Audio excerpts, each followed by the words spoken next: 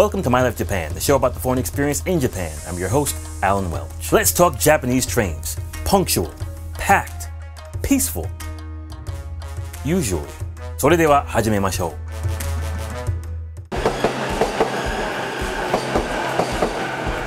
Japanese trains are world famous for having a very unique passenger packing capacity. The Japanese even have an expression for tight situations like that, sushi-zume, which means packed like sushi.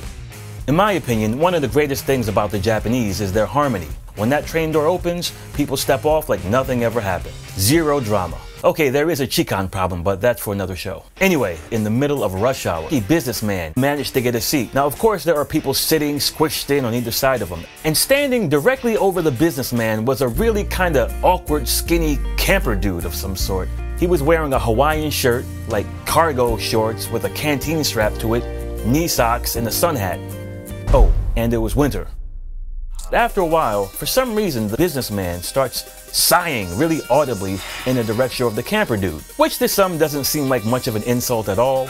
But in Japan, when you direct that at someone and combo it with teeth sucking, so everybody on the train started to feel really sorry for the camper dude because this a-hole guy is just basically bullying him over something he can't control. You know, he's just standing there. Very, very rare. So this goes on for a while. Next stop, Crazy Town.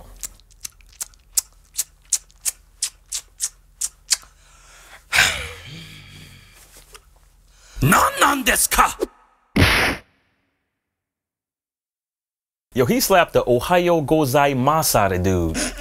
Man, that must have been a long train ride.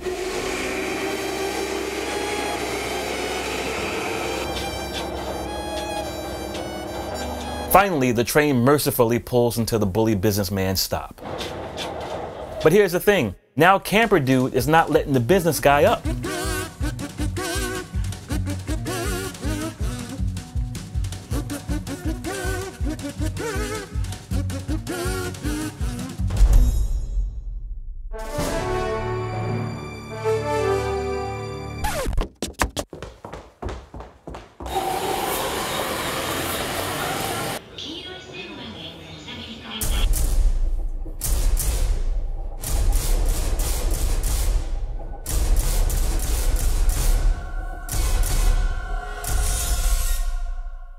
How about you? Do you have a funny or unusual train ride experience in Japan?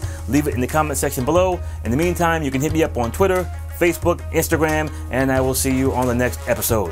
Ja ne!